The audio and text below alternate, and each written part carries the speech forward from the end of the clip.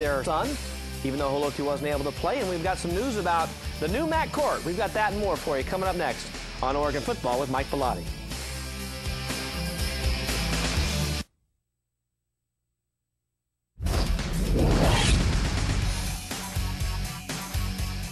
Hi everyone, welcome back to Oregon Football with Mike Bellotti. Well, there was some big news on campus during this football weekend with Oregon deciding once and for all where to place the new basketball arena. And the winner is Howe Field and the surrounding area.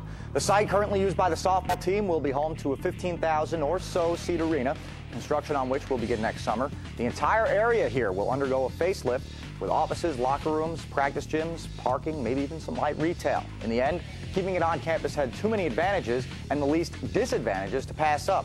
And that sits just fine with the coaches, Ernie Kent and Bev Smith. We bring in an arena of this magnitude into play, along with the compassion in this community and the great reputation and history we've had in this building. The key thing is now to make sure we duplicate that passion and that tradition, and I think one way of doing that is keeping it on campus right next door to Matt Court.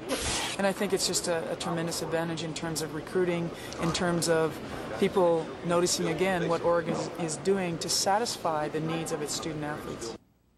Okay, next up on the project, the architects sharpen up those pencils and start going to work on what the arena and the entire block will look like when it's all done in 2006. All right, back to some football.